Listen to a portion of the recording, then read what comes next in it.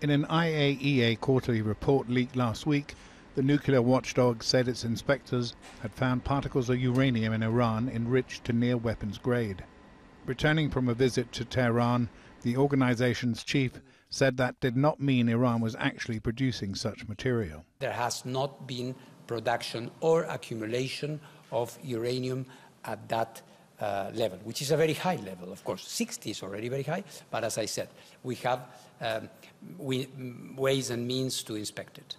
Weapons-grade uranium is enriched to 90%. Iran said the finding of 83.7% at one of its sites was an unintended fluctuation. In their report, they mentioned particles of 84%. There is not enrichment activity at that level. There was no enriched uranium above 60%. This ambiguity has been somehow resolved. It all comes at a sensitive time with attempts to restore the Joint Comprehensive Plan of Action, the nuclear deal signed with Tehran in 2015.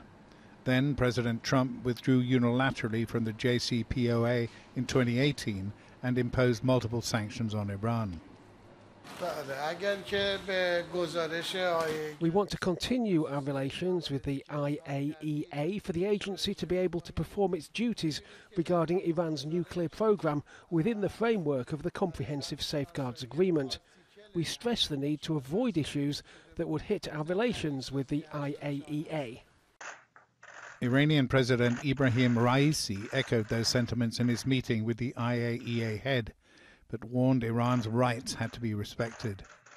Last week, the CIA director, William Burns, expressed concern about Iran's nuclear program. We don't see evidence that they made a decision to resume that weaponization program, but the other dimensions of this challenge, I think, are growing at a worrisome pace too. Tehran has always maintained its nuclear program is for peaceful purposes. Toksvig, Al Jazeera.